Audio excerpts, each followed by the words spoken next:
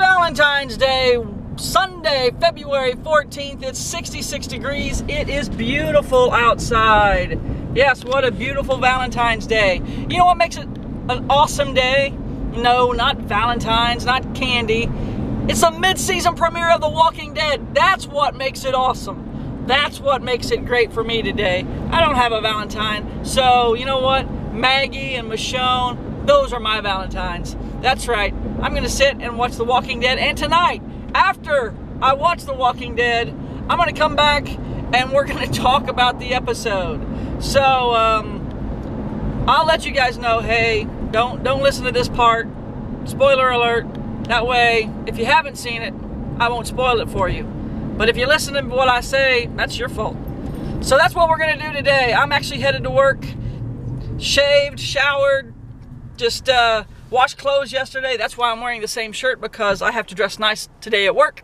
And this is my favorite shirt. So I've also got some nice pants on. It's going to be a good day. I'll see you after work. Okay, so last night I watched The Walking Dead. It took till this morning for my brain to process everything that I saw last night. Now, I'm going to tell you, it was amazing. It was freaking awesome. Great mid-season premiere. But I'm going to give you 5 seconds. I'm going to count down, and if you haven't watched it yet, stop the video, turn off the sound. 5, 4, 3, 2, 1. Now it's your fault. Oh my God!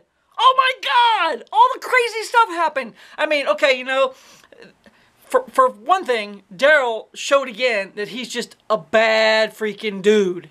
Blew up Negan's crew. I mean, I was sure one of the good guys was going to get shot and killed right there. And Daryl took care of business. That was awesome to begin with. Then, you know, you go back to Alexandria, and you've got the good guys walking through the crowd of, you know, the herd of walkers with their meat suits on.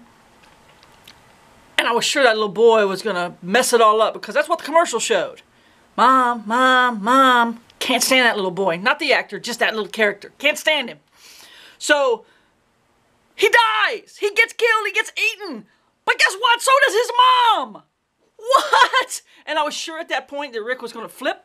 That Rick was going to be like, I can't do anything anymore. I'm stupid. And get his arm bit off, because that's the comic.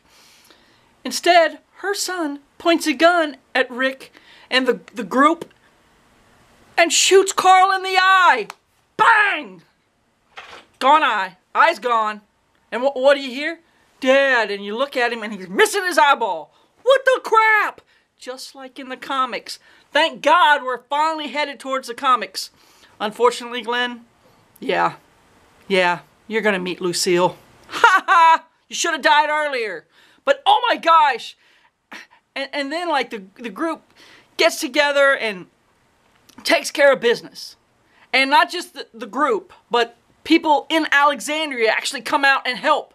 And it was awesome. And of course, Carl's going to be okay. Carl! He's going to be fine. But it was awesome. Maggie got off the roof. Ha! Maggie, cat on a hot tin roof. She got off the roof of the place she was. Everybody's together. Everybody survived. That's main cast characters. Now the eyeball, Carl's eyeball didn't. Carl, his eyeball is gone.